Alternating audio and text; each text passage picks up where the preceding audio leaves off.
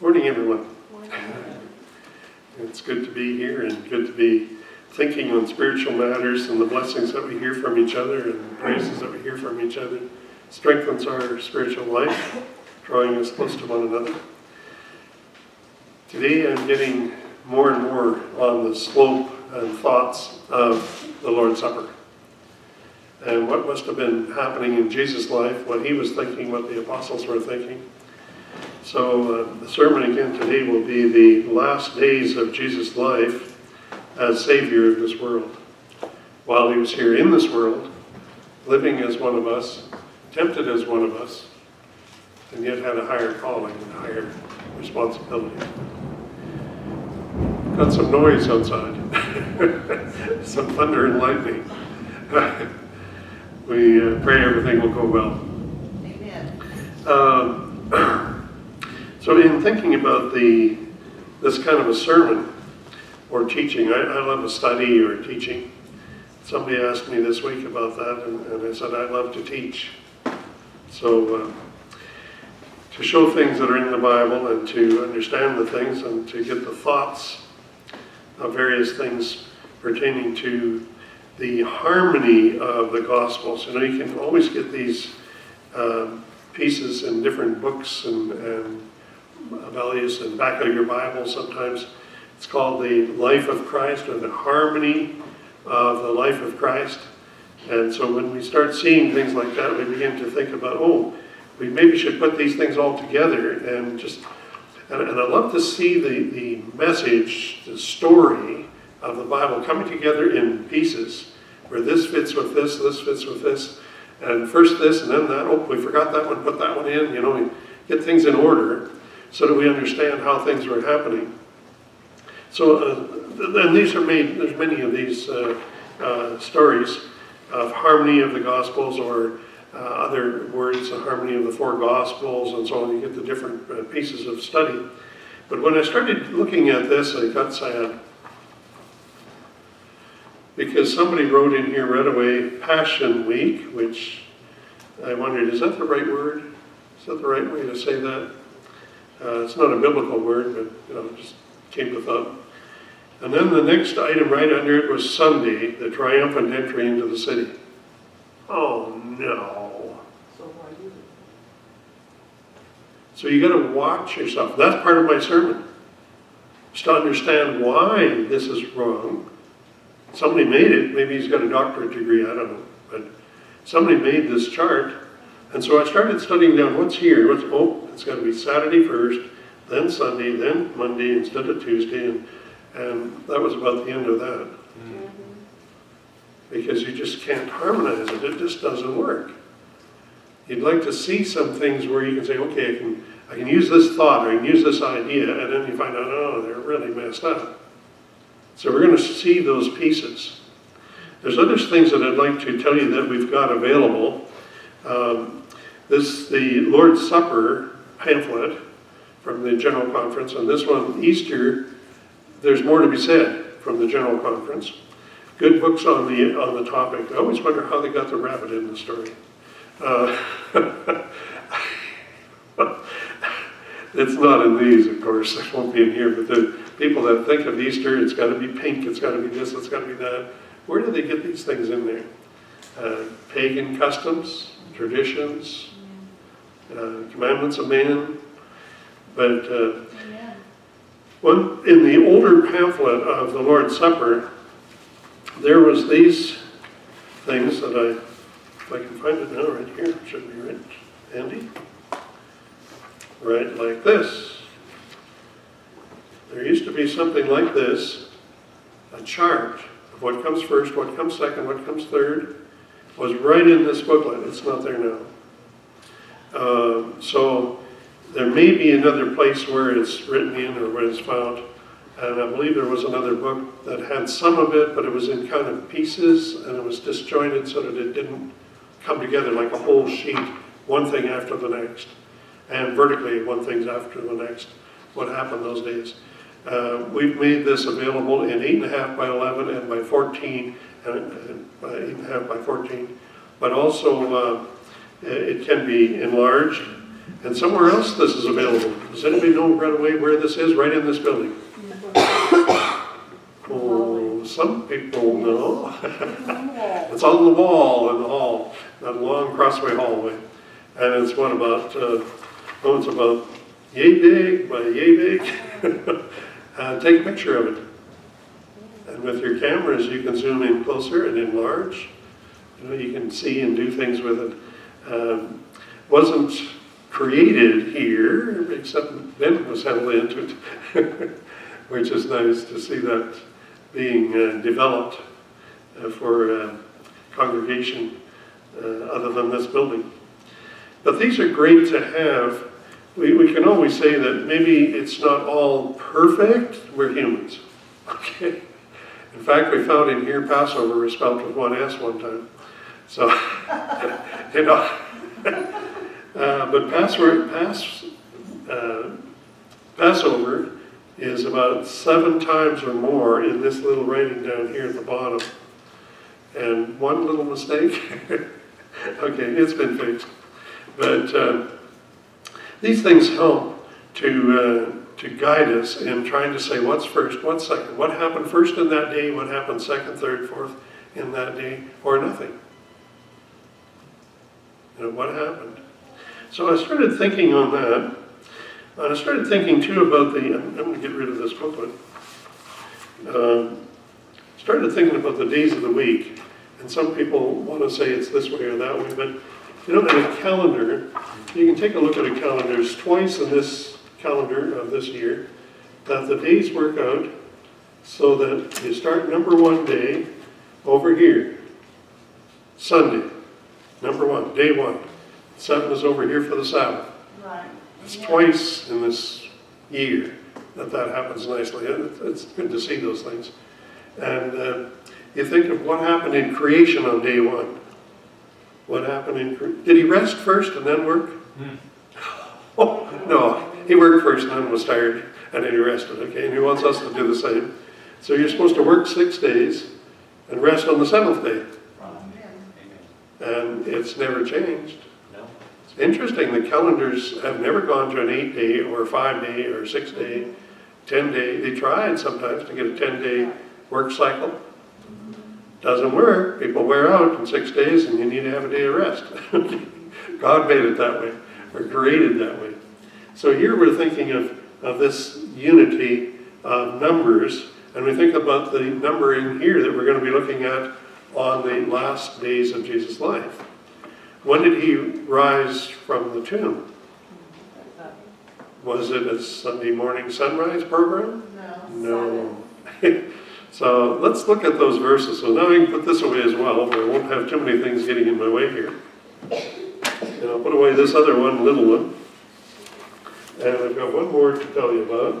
Sometimes it's nice to have something. This is a sheet, a little larger, but I blew it up as well, so that it's about this big, in 4 pieces or so or more. But it's one of those kind of charts, same idea, same charts. One thing I did notice in this chart was that they knew about the change of the days of the week, the cycle of each day and the change of weeks, but the cycle of each day. That when the Bible says the 3rd hour, when was the 3rd hour? If you start your day here at 6 o'clock in the morning, here's 9, at 3 hours. 3 hours. The 6th hour, aha, all of a sudden you begin to know what the Bible's talking about. Now, if you never learn that, you say, what are they talking about? 9 o'clock at night, when did this happen? 9 in the morning, the 3rd hour, the 3rd watch. There's things in the Bible that we need to grasp, to hang on to understand their timepiece. They did not have a clock to tell them when midnight was. Isn't that silly? The clocks weren't invented until when? Germany in such and such a year. They did have means of calculating. They did have candles, certain diameter, certain kind of wax, and certain layers, rings on it, that it would burn about an hour apiece. So they knew how many hours in the night. They could say whether it was the 3rd hour of the night, the 3rd watch of the night, things like that, were used, those words. But in general, they couldn't start a day in the middle of the dark. who's going to find out? Who made the estimate? Because it's purely speculation. If you had no clocks, no electricity, who's going to figure out when it was? God had the perfect solution. When the sun is setting, one day is ending, and as the night progresses into full darkness, the sun went down, that's the next day. You've left this day, you're starting that day. Easy. Happens every day. No problem. And you have night first, and then the daylight time. You got to keep that in mind when you're dealing with the Bible, because that was the system of the day. That was the only thing there was. They didn't have a digital clock or an alarm that goes off or whatever. They didn't have those things. So when you're thinking of the end of this day and the beginning of that day is when the sun is setting. When it's almost set, you're still in that day. When it is set, you're in that day. Very easy. It gets a little bit confusing if you say Tuesday night or Wednesday night, when you really realize it's back there. The night started first, and then the daylight time.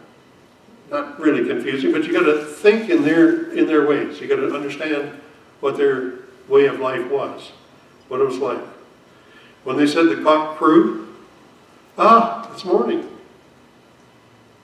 Everybody used to know that when you lived on a farm and had chickens and roosters. When the cock crew, the sun was coming up. Okay. I remember a PBS comedy thing that they did one time. I remember, you're supposed to keep your mind alert and do things that are learning, continue learning. And the little girl was sneaking out there with a big floodlight to the chicken barn. And she turned the light on, the rooster crowed. So those were common things in their day that we don't think of readily. We've got to put ourselves in their shoes, in their time frame, to think on those. So here we go. Some things I've just gone on down here, but let me talk a little bit. We're talking about Roman time versus Hebrew time and ways of doing things. The Roman way of doing things, the Hebrew way of doing things, and our day. The hours of the day and the night, I talked about those. And but during the dark ages of world history, the ruling powers did a lot of twisting and turning on everything. Control of people's thinking. Destroyed other thinking. They told you everybody was dumb up till that time. No, they weren't. Look in the first pages of the Bible. They already knew how to smelt iron. Oh yeah, and they knew musical instruments too. They were not created ignorant. God created us with good minds. Okay, going on. I mentioned about the night comes before the day in the Bible timing. I have to watch here my amount of light that I have. The sunrise, sunset, I talked about that. There were divisions of the day and divisions of the night. It's interesting that 12 got chosen. 12 apostles, 12 tribes, But 12 works out really, really well when you start thinking of all of our machineries and our digital stuff and everything. The 12 works out really good. The number of degrees in a circle, 12 is involved. So lots of things. The 12 is very, very important to us. Not the 10 that some told us about. In Canada, somebody put out a little story about the guy that ran through the woods wielding his weapon and hollering, kilo, kilo, kilo, kilo. So they made kilowatts and kilometers and it was a joke, but it was not 10 pieces that worked for our systems. And I had a school, engineering instructor. He took 2 sheets and he called somebody up. He said, I know you like the metric system. So he says, come on up. And he said, you take the paper and divide it in 10 pieces and I'll divide mine so that it'll come out in 12 pieces. And he went half, half, half, half. And he was right. And the other guy was still wondering, how do I make 10 out of this? The answer was obvious. Visual aids, okay. So we need to think in Bible terms, really be involved in Bible. And the Old Testament examples and wording that's used in the Old Testament, how it reaches us in the New Testament. We have to think too of the days that they celebrated, things that were very important to them. They had special days or Sabbaths. They had feast days, which were Sabbaths. They had first day of the month, which was a Sabbath. By the way, last night was supposed to be new moon, but couldn't say it was too cloudy. They did have that figured out in those days. They would have a guy on the east side and the west side of Jerusalem, and one guy in the city of Jerusalem. There wasn't the lights like we have now to block your view, okay? So they could see the new moon. And also there's people in outlying areas if it happened to be cloudy, but Jerusalem was high on a pretty much of a mountain top, and so it wasn't foggy very often. And so they would point out that when you could see the crescent of the moon, as the sun was setting, you had to be able to see the crescent of the moon after the sunset.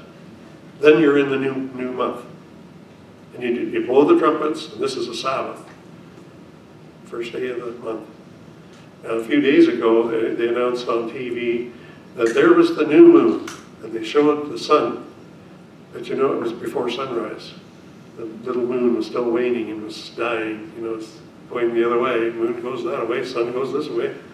And so the new moon was not yet. It was a beautiful little sliver of light. And but you couldn't see it the next evening this side because they probably set together, or so closely one after the other, you can't count it. Now mathematically, we say, oh, I know when the new moon was. But you have to think Bible time. They didn't have the machinery we got now, the telescopes, you name it. They had to see it before you could claim it. So if the sun was setting and the moon was too close, you don't see it. You got to wait one more day. Then you see the new moon, you declare it the Sabbath of the first day of the month, you name it the new month, and so on. And we're concerned about the 14th day of Nisan. When you see the new moon, you can count the 14 days. Now, when you come to a full moon at 14 days, because about 28 days and 28 and a half, 29 days is the cycle of the moon. So half of that is 14 days. The Passover, leaving Egypt even, was daylight with so much sunlight, so much moonlight, reflection from the moon, so much light. And you get to think of those things too. How did they leave Egypt in the middle of the night? They had the full moon. Okay? But that's another topic as to when they left and so on. But you got to think in terms of no electric lights. Okay, so if you can find the Sabbath of the first day of the month, then they were to count 14 days to come to the Passover. Okay, so we're watching that. Every time we have the Lord's Supper, I love to think of going outside, service is over, and there's the full moon. You know, it's a bright, it's a nice thing. And you can't go just by the fullness of the moon, because when you have an approximate full brightness or approximate late brightness, you can hardly tell the difference. But was there a new moon seen or not seen? It either is or it isn't. New moon, you can miss it by a day or two. Okay, so full moon, new moon is either there or not there. And then you can count the 14 days. Okay, so that's thinking in Bible time, Bible language, and Bible ways, and their world that they lived in. So let me go down here a little further. So you had a first day of the month was a Sabbath. They had special feast days that they had to keep as Sabbaths. They also had the weekly Sabbath. And then there was the calendar problem. There was the Chinese calendar, the Egyptian calendar, the Hebrew calendar, the Assyrian calendar, the Babylonian calendar, Medo-Persian, Greeks, Romans. Everybody had a calendar. Which one are we looking for? This one. Okay? God's calendar. I know it's a little bit of a difficulty when there's 7 times in 19 years, if I get the numbers right, that the Hebrew people have to add an extra month into the calendar. Is that a big problem? It's actually easier for them than for us. Because they either saw the moon or they didn't see the moon. And if it was shifting with the 28 days, and you needed more days, it would shift your harvest time and your seeding time and the feasts and the Passovers and all those things. All of those were shifting so that we do it on an anniversary date rather than on a mathematical date. Okay? So we say, okay, what's it happening? When are the Hebrew people going to declare the extra month and move our Lord's Supper time and Passover time quite a bit, whole 28 days or thereabouts? But we don't have to get excited. That it was a common occurrence, and they didn't have something where they had to stuff something in and force it in. No, it's just the next day was coming, but you know the harvest time and the seed time was getting off, so they had to add this extra 30 days. Well, it wasn't 30 days, it was by new moon to new moon, regardless of how many days that took. Okay, whether it was 28 and a half or whether it was 29, or you know. You didn't have to worry. All you had to do was just, it was either moon or no moon. You know, and add the month if you needed to, add the name to another month that would be there. So we're following in the old ways, doing that. So then we come to this chart of the time element in the crucifixion and resurrection and so on, this chart I'm talking about here. To look at some of the things on there. In the triumphant entry I mentioned about that, they're trying to get it to happen on the first day of the week. They're trying to get it to happen on a Sunday when they're having church services, and they can say, everybody come out early, and then we're going to go on this hill and we're going to see the sunrise program. Maybe Christ's going to return at the sunrise. The Bible says he can return anytime he feels like it. He's the charge, he's the boss, he's in charge, you know. He can come anytime he wants, morning, noon, or night, and anything in between. So, anyway, that's, of course, the regular services, you might say, they're trying to get the sunrise service, they're trying to get Good Friday. Is it Good Friday because Jesus got killed? Ooh, that's a bad thing to think on. That is crazy. But if they get a Good Friday, they're saying that he rose on Sunday, which is what? 1 full day, 2 parts of a day, and 2 nights. Nothing to do with 3 days and 3 nights that Jesus prophesied was going to be it. Now a prophet, anytime you had a prophet, he was to give a sharp range prediction or more. If they happened, then you could believe his long range predictions. Or you put him to death because he's a liar and he's not speaking for the Heavenly Father. Realize how bad that is if Jesus did not stay in the grave 3 days and 3 nights? Really, really bad. So what's this about Friday? And if you do take Sunday morning and count back 3 days and 3 nights, you're still going to end up wrong. Because he didn't rise anywhere near that. Okay, I'm going to go a little quicker here, but when Jesus died, and read these passages, put them all in order. When Jesus died, they had to hurry to get him in the ground because the high day was coming. High day? A special day. Ah, so. Then if you count from Wednesday, our Wednesday afternoon, he was being put on the cross and he was going to die. And he died before the sun went down, but he was buried also before the sun went down. After the sun went down, what day are you in? Thursday. So if you count night first, Thursday would be Wednesday night, Thursday night. And then you'd have Thursday in the daytime. Then you'd have Thursday night, Friday morning, Friday night.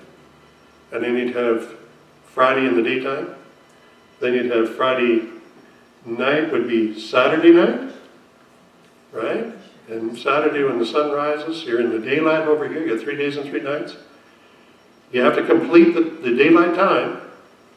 Sun was setting, and Jesus rose from the grave. Amen. 72 hours, 3 days and 3 nights. But what's this about Sunday? Well, actually it isn't. It has nothing to do? No, it has nothing to do with it. By the time they came to the grave to see if he was there yet, they wouldn't have gone in the middle of the night. Okay. He was gone. That's Matthew 28. Matthew's a mathematician. So turn with me to Matthew chapter 28.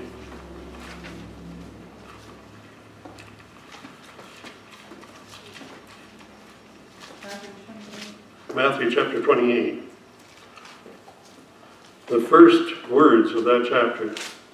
In the end of the Sabbath, oh, we're going to stop and think. Right? When is the end of the Sabbath? Saturday afternoon when the sun is going down. In the end of the Sabbath. As it began to dawn towards the first day of the week. Well, this word dawn gets you in trouble, but it means the beginning, right? When does Sunday begin? Saturday afternoon when the sun's going down. Because your night is first and then your day. Isn't the King James only words it this way? It could be, because some of the other versions of the Bible have tampered with wording. But if you go back and look at the Hebrew writing translation, you can see the Hebrew and the English translation below it, and in a separate place where the King James is written. You'll see it there. It's very plain that it is in the end of the Sabbath. Actually, there's one translation I looked at and I thought, this is interesting. It says the end of the week instead of the end of the Sabbath. And I thought, is this a problem? No, actually it's the same thing, right? The end of the week. When's the week end? Saturday afternoon. At sundown. No problem. And the beginning of the following week begins when the sun goes down Saturday afternoon. Because of night first and then the day and so on through the next week. So it's actually either way works perfectly. Okay. Anyway, they were coming to the tomb here to see what was going on. You'd want to read through the story. The keepers that were watching it actually knew better. And from verse 12 to the end of the chapter, they said, the authorities said, well, you say it this way and we'll back you up. You know, we'll pay you good money for this too. Okay. So they lied. Otherwise, they would be killed by being asleep on the job and not protecting what they were supposed to be protecting. But then the angel said to the women that had come, in verse 5, I know that you seek Jesus, whom was crucified. I know who you're looking for. The tomb was here. It was sealed, right? The stone was rolled there. The seal of the government was put on it, that you don't dare break that seal. Okay. Verse 6, he is not here. He is risen. And this is in enough light yet, as the end of the day was coming on, Saturday afternoon, sun was going down. There's enough light for them to be able to walk yet, and he was gone.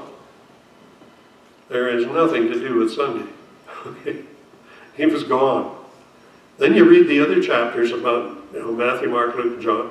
You find the other stories, and it'll tell you of at least 3 visits or 4 visits to the tomb, and he was always gone. Always gone. So what's this about sunrise program? Doesn't exist, okay? Man-made stories. Okay, so I want to carry on here. Oh, one thing I wanted to be sure and tell you, in Daniel chapter 9, 24, 25, 26, 27, but I'm not going to read them to you, I'm just going to tell you what's there. It's a prophecy that is sometimes explained wrongly. Never has there been a prophecy where it started and then everything was held still and then the other piece of it was over here. There's no such thing. Okay, no such thing. So this needs to run through. This was called the Messiah in Daniel. We can look carefully, quickly. In Daniel chapter 2, should be chapter 9. I guess I had this here for a different study. But in Daniel chapter 9, verse 24 talks of the 70 weeks, another prophecy of long term. But it says what is going to happen between this time frame of these 70 weeks, which is 490 years in prophecy. Is this going to happen? Well, actually it did happen because they were waiting for the Messiah to come. They knew this was the era, the time, the year when this was going to happen. Then it says that in verse 25 it calls it the Messiah, the Prince. Who's the Messiah? Jesus Christ. Then you go to verse 26, the Messiah, Jesus Christ, would be cut off in the middle of the week. How about Wednesday? That's pretty near the middle, or exactly in the middle. Okay. But it was also in the middle of 7 years, 3.5 years here, 3.5 years here. He died in the middle of those 3.5 years. He preached 33.5 years and then died. Interesting, 3.5 years. He lived to be 33.5, I should say. But he started preaching, and he preached for the 3.5 years. Started preaching at 30, when he was of age to teach and so on. Then he went on. And so this says that and if you go down a little further, 27, it says that he'll, in 1 week, he shall cause the sacrificing to cease. And the oblations and so on. He's going to cease. Well, what is that? We're going to think through this again. We're going to stop and say, what is this? Well, remember when he died? That the veil was torn from top to bottom. The Holy Spirit left. You can't do sacrifices. You can't make the offering once a year offering because the veil is torn. And it was a very, very strong, multi-layered cloth kind of thing that could not be torn, just like that. It would take oxen pulling opposite directions to tear this cloth. It was so strong. And it was holy ground inside of there. Nobody was to look in there. Nobody was to go in there. Priest only, well, once a year, with a sacrifice, or he'd die. And this veil is gone. The Holy Spirit is left. You can't do sacrificing. And they didn't for a long time. But they couldn't, in real life, Jesus was the sacrifice. How can you sacrifice an animal when Jesus is the sacrifice? So it stopped. Things happened on that just crash. Do you remember when the lights went out for 3 hours? When Jesus died? I mean, God drew a line. This is it. Everybody's going to know this. The earth shook. The graves opened. A line was drawn. This is it. Everybody knew. What did the guard say? Oh, yeah, this was the Son of God. Even a guard, a soldier. Wow. I mean, it was that strong and that powerful of a special deal. Yeah. So, in trying to solve some of the difficulties in the two stories from the Bible and from our type of life, we have to be sure and look at the high day Sabbaths and the weekly Sabbath, the preparation day for the weekly Sabbaths. I don't want to overdo here too much. Jesus gave the prophecy that it would be 3 days and 3 nights, and it better be, or else he's a liar. And that wouldn't do no good at all. We have to look at the happenings. What did I write here? Someone placed in the happenings of the period of time, we must also think in Hebrew timing. So we've got to put ourselves back in that time frame, think about what was happening in their culture and their way of how the story got written the way it was. And then Daniel 9 has to fit in there. Otherwise we've got another kind of problem that's coming up. So you have to fit Daniel 9 into the prophecy. Or else Daniel is wrong and that prophecy is all wrong. We bring up more and more troubles. The Messiah died. Sacrificing ceased. So I talked about all those things. I want to go on to a quick beginning. We already talked about Matthew 28:1. And I wanted to go to Matthew 28:5 in the verse. I put D for the later part of the verse. And 6a, it says, he's gone, he's risen. He's not here, he's gone, he's risen. the 72 hours I talked about. I'm going to have to leave this from here, but I want to go on this chart and go back to the 6 days in John 12, verse 1. I talked about 6 days before the Passover. And that's kind of where I'm going to have to leave this. When Jesus was there eating a meal with Lazarus, Mary, and Martha, and Mary took some liquid, some tears, and washed Jesus' feet and wiped them with her hair. And then he said, this is, no, it wasn't the tears, it was the oil, because in verse 12 through 16 he says, I jumped it again, chapter 12 verse 1, 3, and 7. In 3 she is anointing him with oil, and he said in verse 7, this is for the burial. And remember, the disciples said, hey, wait a minute, this oil was very expensive. It could have been sold, the money could have been given, so. And he said, no, she's doing this because of my burial, for my burial. But that's another thought. That's one of these pages. What happened on the 6th day before the Passover? This was it. And then verse 12 through 16, it says the next day. What happened the next day? And that's when the next day would be the, on this chart, of course, we backed up those days as well. Friday was the 9th. Sabbath was the 10th. That's the next day here in John 12, 12 through 15. And he had the triumphant entry into the city. It's really good to read of all of the things that happened that day. And the people were not surprised or shocked that it was happening that day. They started taking reeds and laying them down, and branches and laying them down. The donkey, the colt of a donkey, Jesus came riding in. They had made leaves down for the animal to go over. They even laid down clothing and so on. And then in Luke 19 is the next piece of that day when Jesus looked over Jerusalem and wept over Jerusalem. And then he observes the temple and returns to Bethany in Mark 11:11. That's all happening on that Sabbath.